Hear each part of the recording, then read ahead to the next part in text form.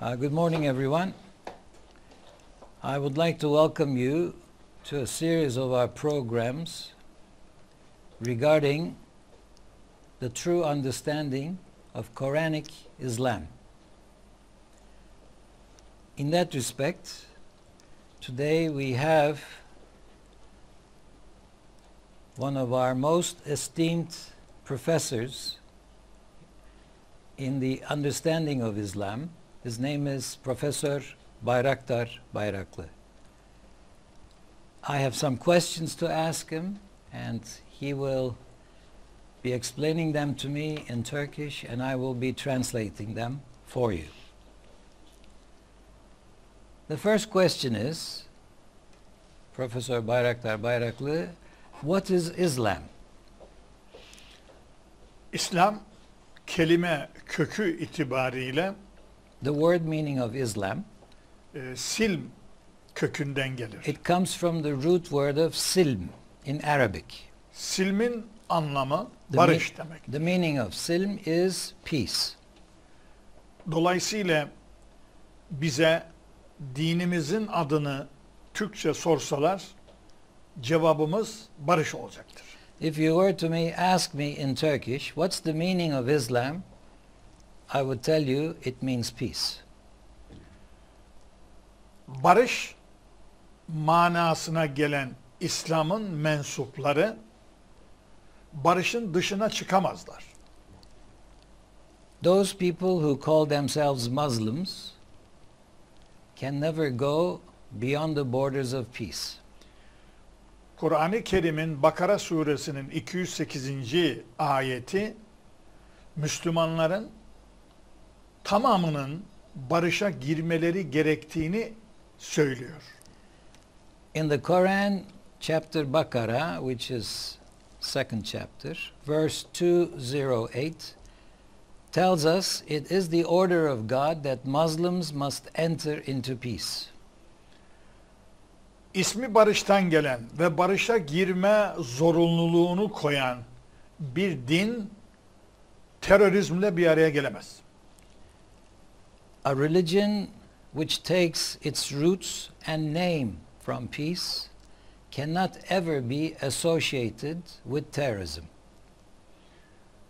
Ama günümüzde öyle yanlış hareketleri yapılıyor ki insanlar İslam'dan uzakta kalınca bu sefer dinin emrettiği barışa uzakta kalıyorlar.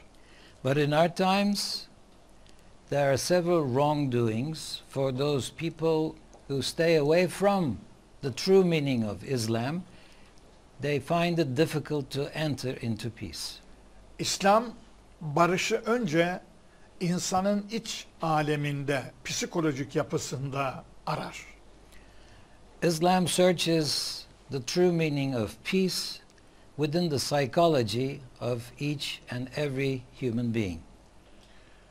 Zihin, gönül ve nefis arasında barışın gerçekleşmesini ister.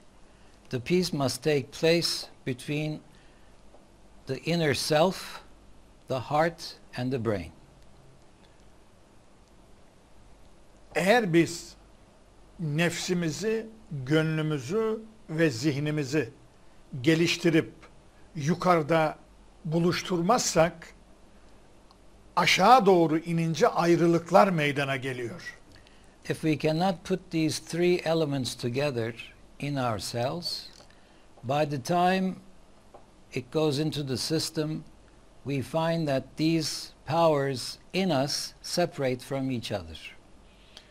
İşte dışarıdaki sosyal yapıda meydana gelen ayrılıklar aslında bizim içimizdeki bu manevi güçlerin ayrılığından kaynaklanıyor. The problem arises from the separation of these three powers within each person as a result of circumstances taking place in the world. İşte bu iç alemdeki birliği, beraberliği, barışı meydana getirmek Kur'an'ın yani İslam'ın amacıdır. The main purpose of Islam and the Quran is to form this unity within each and every person. Kur'an-ı Kerim'in hemen hemen 2/3 ayetleri zihin, gönül ve nefis denen boyutlarımızı eğitmek için tahsis edilmiştir. 2/3 of the Quran is comprised of verses that will bring these three elements together in each and every one person. Böylece İslam dini insanı vahşilikten, saldırganlık içgüdüsünden kurtarmak için içsel alemimizden eğitime başlıyor. The Quranic education starts from the inner self of every one person in order to keep him away from some wild elements which might take place in every one person. Dünyada insanlığa problem çıkaranlara bakarsak geriye doğru sebebini araştırırsak bu zincirleme sebebin çıkış noktası insanın manevi yani içsel yani psikolojik bakımından eğitilmemişliğini, hamlığını buluruz. In order to understand where the problem arises with people, we understand that all these three powers are separate from each other rather than they should be in unity, and that is where the problem begins. Kur'an-ı Kerim'in veya İslam dininin barışı ikincil olarak aile hayatında ve sosyal hayatta arar. The secondary place where the Quran involves each and every one person, as far as the peace concept is concerned, is within his own family. Ailede eşler, ebeveynle çocuklar arasındaki barış ağacı oradan topluma her kesimin arasında yayılacak dallarını saracak ve böylece toplumda barış meydana gelecektir. In order to create peace in one's community, the peace must start in one's family between its family members, and the tree of peace must branch out from the family itself. Sosyal barışın gerçekleşmesi için gerekli olan unsurlar nelerdir? What are the elements that are needed in order to have social peace? Bunun bir numarası akıldır. First element is the intelligence. 2 numarası bilgidir. Second, Doğru bilgi. second is correct information. 3'üncüsü imandır. Sağlam, gerçek iman. Correct belief is the third element. 4'üncüsü sevgidir. Fourth is love. 5'incisi güvendir. Trust is number 5. 6'ncısı sadakattır. Loyalty is number 7. Evet. Bu değerleri tam çalıştırırsak, geliştirirsek eğitim sistemiyle o zaman sosyal hayatta ve aile hayatında barış meydana gelecektir. If you bring all these values into one concept, that will create peace in the family as well as in the community.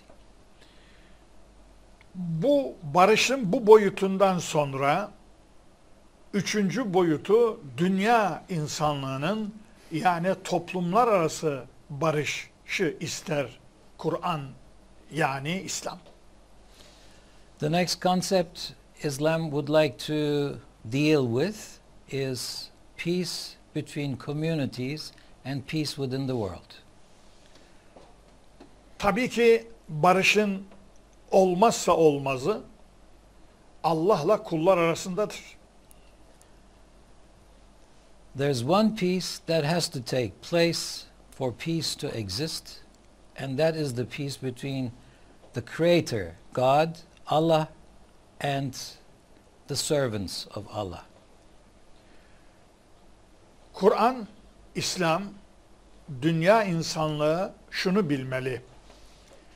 İnsanlar yanlış davranışlarda bulunup, yanlış inançlarla Allah'tan uzaklaştıkları zaman Allah onlara İslam'la bütün peygamberlerin vahyiyle bir zeytin dalı uzatır. What God has done in all these different prophethoods is that God has extended this branch of an olive tree as a sign of peace from God to his created people. So he wants peace, and God is the initiator of peace. Dünya Allah'ın peygamberlerine gönderdiği vahiyleri Allah'la kulları arasında barışı gerçekleştirme amacı güttüğünü bilmeliler. People should know that all the revelations that has come to all different communities until now, the major purpose of all the revelations was to create peace between the people and God, as well as between the peoples. Aslında akıl da vahiydir. The intelligence is also a revelation. Sonradan gönderilen vahiy ile akıl denen vahiy buluştuğu zaman dünya insanlığında barış meydana gelecektir. In order to have peace in the world, intelligence must meet with the revelation that has been sent from God. İşte İslam'ın anlamı, çalışması budur. İleriki konuşmalarımızda diğer amaçlarını anlatacağız. This is simply the meaning and the structure of Islam. I will be dwelling into more details as the questions progress.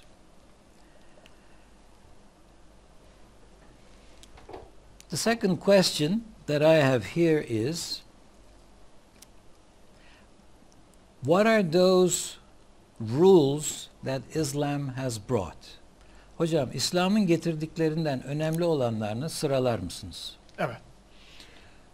İslam'ın getirdiklerinden bir numarayı anlattık. Barış.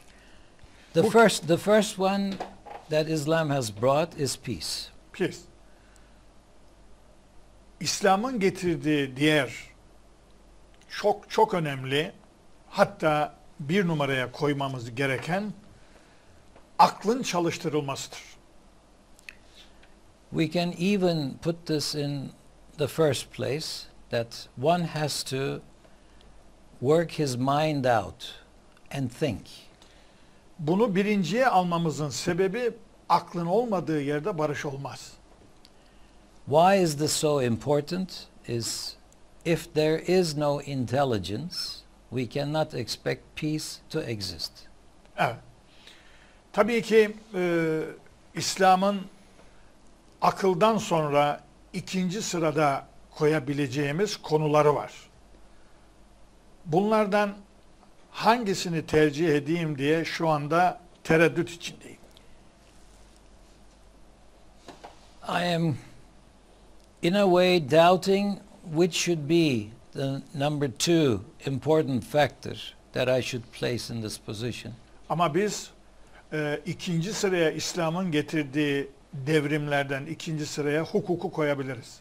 But we can definitely put law into the second place that was brought by Islam. Kur'an bundan 1400 yıl evvel Mekke'de güneşi doğarken haykırdığı konu hukukun bağımsızlığı ve tarafsızlığıydı. When Islam was born approximately more than 1400 years ago in Mecca. What it announced was the rule of law and its transparency. Bu konuyu önümüzdeki konularda ele alacağız. Ama hukuk konusu gerçekleşince üçüncü konu diyebiliriz. Yaptığı devrim kadın konusudur. The third most important part after law is how the Quran looks at women. İşte dünya kadınlar konusunda, kadın hakları konusunda karanlıktayken Kur'an 1400 yıl evvel kadın haklarını savunmuş ve kadını çok yükseklere koymuştur. When the world was going through dark ages, 1400 years ago, Quran has placed the rights of women in such a standard that is something we still have to learn about it today. Tabii kadınlar hakkında hukuk dersek bu sefer bu konu da hukukun içine girmiş olabilir. Of course, the rights of women fall into the basic theory of law. Diğer bir devrimi Kur'an-ı Kerim'in insan hakları ve özgürlükleridir. Another one of the important revolutions of the Quran is that it brought the rights of human beings Evet. Bu ikinci sorunuza kısaca bu şekilde cevap verebilirim. shortly. These are some of the elements as an answer to your second question. Yes. The third question, Professor Bayraktar Bayraklı, if this is the Islam Quran describes, why is it that it is misunderstood? How should we understand it? What is your suggestion on this? Yes.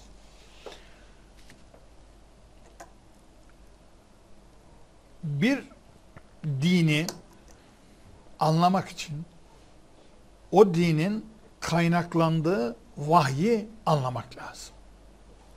In order to understand each and every religion, you have to understand the revelation from the source it arises.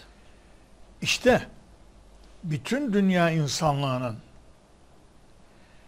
Kur'an-ı Kerim'i inceleyip anlamamış olması ona tepki göstermesine sebep oluyor.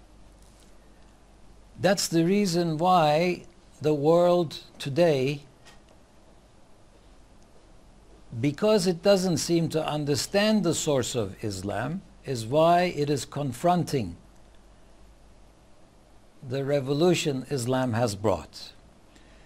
İnsan bilmediğinin düşmanı olur. People usually are enemies of the information that is unfamiliar to them. Ben dünya insanlığını çağırıyorum şimdi. Kur'an-ı Kerim'i inceleyerek İslam'ı anlasınlar. I invite the people of the world today, if they want to understand what Islam is, come to the Quran in order to get the true, correct information. Çünkü bugün dünya İslam ülkelerindeki Müslümanların davranışları ile İslam hakkında karar vermesinler. If people judge Islam by the way the action of some of the people, Islamic groups of people living in the world today, that will probably lead them to a wrong conclusion. Çünkü insanların davranışlarına bakarak İslam'ı alırsak o zaman biz dini beşeri boyutla anlamış olacağız.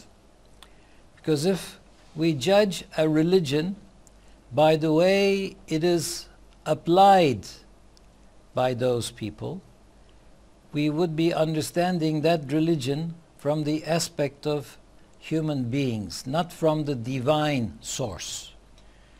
Eğer öyle olsaydı Allah vahyi niye gönderirdi? Niye gönderdi? If that was the case, why was there need for the revelation in the first place? Dolayısıyla burada bir doğru bilgi sorunu var. The major problem is correct information. Bilgiyi nereden aldığımız da çok önemlidir. Secondary, it's very important where we get the information from. Çünkü İslam alemi de dini Kur'an'dan almıyor. Most of the Islamic world today, they don't get their information from the Quran. Onlar dini, İslam dinini bir takım hocaların, ilim adamlarının kitaplarından öğreniyorlar. They learn Islam from the teachers of the old generations. Onun için İslam alemi Kur'an'ın önerdiği İslam'ın dışında bir dinden öğrenmiş oluyor. That brings the people to an Islam other than what the Quran is teaching. Onun için biz Müslümanlara bakarak İslam dini hakkında karar veremeyiz. That's why we cannot judge Islam by looking at Muslims.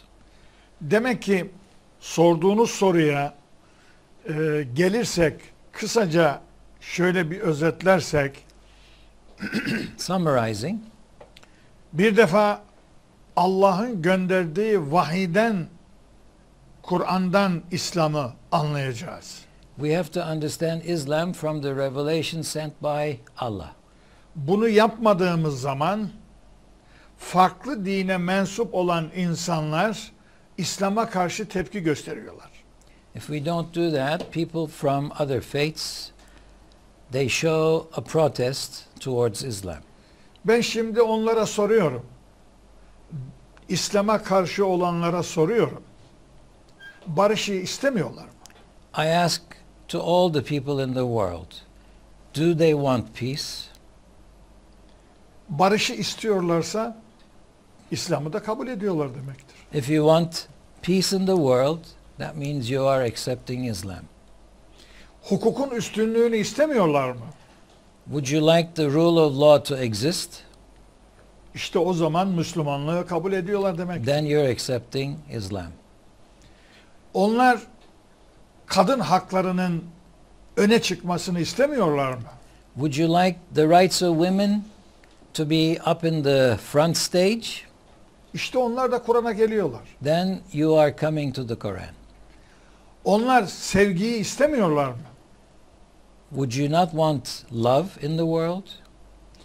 O zaman İslam'a geldiler demektir. That means you have arrived at Islam. O zaman savunduğun fikirlere nasıl karşı çıkıyorlar? Savundukları fikirlere nasıl karşı çıkıyorlar?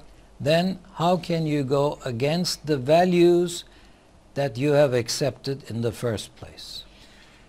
Kafalarındaki inançlarını, fikirlerini çıkarsınlar, bir tarafa koysunlar. Objektif olarak Kur'an'a yaklaşsınlar. O zaman Kur'an'ın ne olduğunu anlayacaklardır. In order to understand what the Quran is, you have to objectively take out what's in your brain aside and look at Islam with an open mind. İşte o zaman en büyük sorunumuz objektif olamamamızdır. The problem of us not being very objective at that point arises. Bu açıdan ben Batı dünyasına ve dünya insanlığına bilgileri doğru kaynağından almalarını ve objektif olarak değerlendirmelerini istiyorum ve kendilerine saygılarımı sunuyorum. I would like to express my gratitude and sincere wishes to the people in the Western world who truly believe in information is the most important commodity in the world. But I say to them, as long as that information is correct.